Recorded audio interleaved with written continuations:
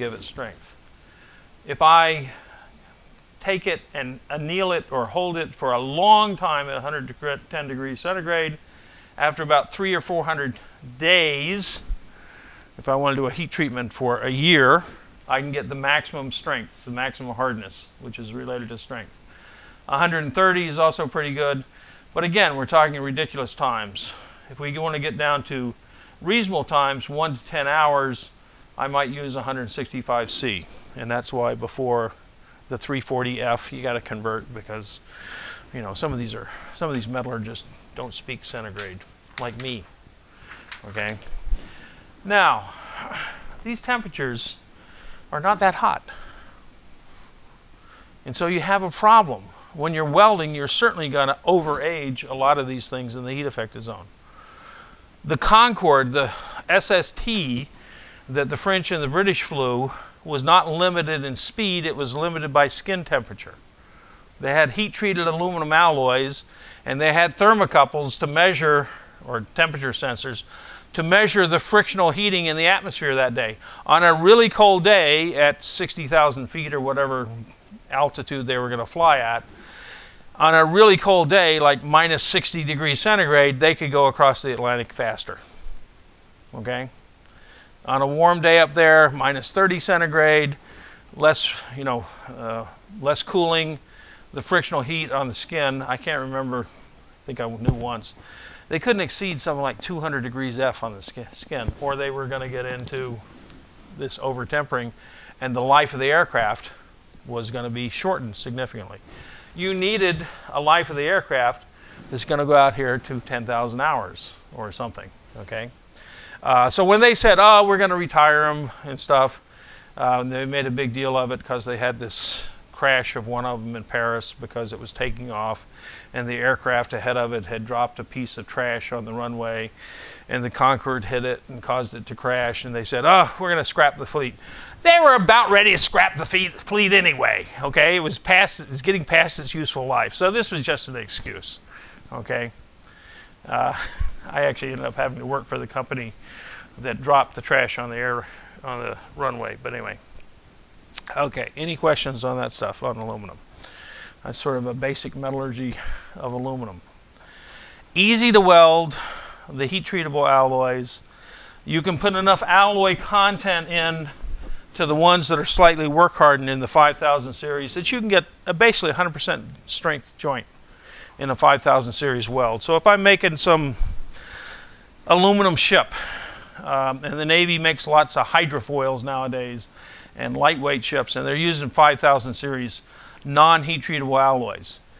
They don't have strengths of 60 and 70 KSI, they have strengths of 25 and 30 KSI yield strength.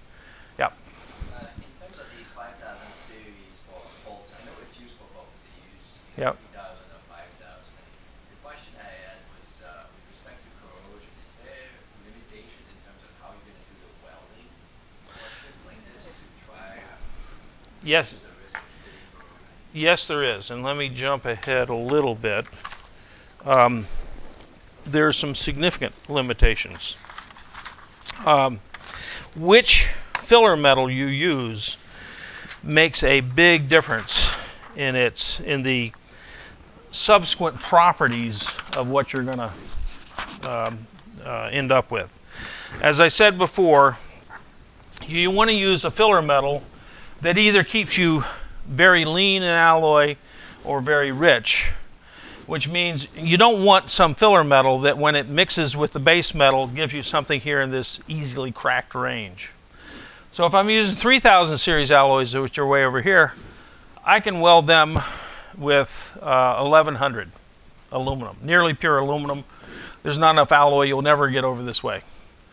I can use 4043 filler metal, which is aluminum, very high silicon alloy, and my weld metal will end up over here somewhere. Okay? I don't want to use some alloy that's going to put me in here. So now that I said that, let's see if I'm right. Well, here's the test. See if I pass today. This is a chart of what aluminum alloys can be welded with what filler metals. And so let me just show you the whole chart. And this chart goes on for 2 pages in the welding handbook, okay? So it's 2-page chart. But if I look on here, I should be able to find, here's my 60, 61, where's my 1100 aluminum? So here's my 1100 aluminum, or my 1000 series, or actually you wanted 3000 series. 3004, it says I can use 4043 filler metal. I was right. That's the most common filler metal, folks. I wasn't just sort of taking a wild guess there. That's called an educated guess. So 4043, you can weld something that's very pure with something that's very highly alloyed, and what you get is something over here alloyed with something that's way over here, and the average is right here. Okay. 4043 is just basically an aluminum silicon alloy, very highly alloyed, but you can also use 4145 for 3004. 4145 will give, well, 4043, let me back up, will be the easiest one to weld for the guy making the weld. Whoever it is, man, woman, dog, machine, whatever. Okay. This is the easiest operability. And these little footnotes here, there's a bunch of footnotes at the bottom, and you can look them up, but it will tell you something about that. 4145 is probably optimum strength. 5356 might give you the best anodizing so you can match the color, for example. So there's a whole series of things. Well, actually, it also depends on what you're welding it to, okay? But if I take 3004 to 3004, I can go across here and I'll probably find, it says 5356. I guess I was wrong if it's 3004 to 3004. But if it's 3004 to 1100, it turns out I was right. 4043 is a good one. But it's a complex chart to look at what filler metal. And what I'm going to do on Friday is I'm actually going to take you through some free consulting I did for a shop, I mentioned this a little while ago, that repairs aluminum castings for aircraft engines. And they are one of the only shops in the country that's authorized by the Federal Aviation Administration to do weld repair on these castings. Okay, and they had developed a process. I go back and they think they were using 4043 on this particular casting alloy. I had to look it up on here, and we'll go through this on Friday, of how I use this chart. And they said, well, is this the best alloy? Because someone else, there was a crash, and it was in Canada, and the Canadian let's say ours is the Federal Aviation Administration. In Canada, it's the Canadian Aviation Administration, but it's really, you got to say it in French and English in Canada, right? I can't remember what the initials are. I think it's CAA. What, do you remember? Okay. What Canadian are you? What good are you as a Canadian? Anyway, so they were being criticized in a report by the Canadian aviation authorities for the filler metal they are using. So they contacted me and said, Tom, we've been doing this since 1976. Should we relook at what we've been doing for the last 40-some years? And so we'll talk about that on Friday. It's sort of a little case study on how do you pick an aluminum filler metal. And it depends, what are you trying to get? Best strength, overmatching, undermatching. We talked about matching of strength yesterday. You want better corrosion resistance. You want better, in some cases, you want to have a color match when you anodize the structure afterwards. You don't want the weld to look like a weld after you've anodized it blue or green or whatever color. And so there's lots of different filler metals that help match these things. I didn't tell you this, but in steels, we have what we call weathering steels. And you have 8018 electrodes, and they have a designation. If you're buying the steel from this steel company that uses this composition for their high-strength steel, you got to use this electrode, which is different than if you were buying the steel from another one, if you want to match the rust color on the weathering steel. Okay? There are lots of little details out there that, you know, it's not worth spending a lot of time on. Any questions in the next 2 minutes? Okay, well, let me just put up, let me put up,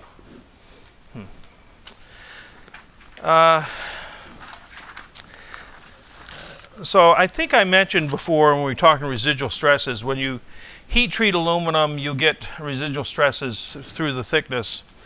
I don't remember if I talked to you about this. There's actually a student I'm working with who's doing some stuff, his bachelor's thesis on something called upquenching of aluminum. But anyway, this is aluminum alloy 750 plate and sheet, manufactured by Alcoa. It's an alloy they developed, and of course they're supplying the world's best. I don't know if they mean best products or best companies that they're selling to. They're trying to pander to their customers anyway. But they have a bunch of different heat treatments here. You can get 70-50 up to 6 inches thick. Okay, that's what I want you to see here. Here's another one, up to 6-inch thick plate. It's all made in Davenport, Iowa, on the world's largest rolling mill, larger than any steel rolling mill, because you have enough separating force on a big aluminum rolling mill that you can roll very thick plates, very wide plates. And what do we do with them? We turn them into aircraft wings. Okay? And the Davenport Works makes most of the aircraft wing material for the big Boeing jets and the big Airbus jets and people like that. I don't know, it may be Airbus buys it from somebody else, but when they heat treat this 6 inches thick to get the strength, they got tremendous residual stresses. And residual stresses, when you start machining this, all the little cavities and everything, they may throw away 80–90% of the weight of the aluminum after they take this solid chunk of aluminum and turn it into a thinner section with all these bosses and stuff. You don't want to have to weld it. They machine the whole thing. And they may machine, they got tons and tons of aluminum. They may throw away 80–90% of the weight as machining chips. But it's got tremendous residual stresses. And if you don't get rid of the residual stresses, you're going to have fatigue problems. You can't heat treat it to relieve the residual stresses for various metallurgical reasons. So what they do, the 5-1 is a 1% strain. They have this huge hydraulic jack that can take a 6-inch plate by about 10 or 12 feet wide and just stretch it 1%. Now remember, this is 70 KSI material, so go home and do that homework. 6 inches by about 12 feet by 70,000 PSI, and you're going to do a 1% strain. And how many million tons is that? Okay, I've been to that room. They weren't stretching something at the time, so I didn't see it being stretched, but it's a big hydraulic machine. Okay, just got big jaws on the ends, and they just grab it just like a big tensile machine and pull it 1 to 3% strain. And that activates the aging as well? That can activate, yes, that can activate the aging. I'm not going to get into why these are 7.451, 7.351. I mean, there's a, yes, you're right, it does. Depending on the alloy, yes, it's usually done before, well, no, you quench it and you age it, but you may do a double age.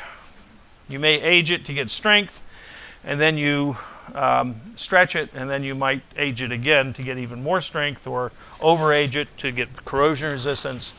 I mean, I'm not enough of an aluminum metallurgist to be able to tell you all that.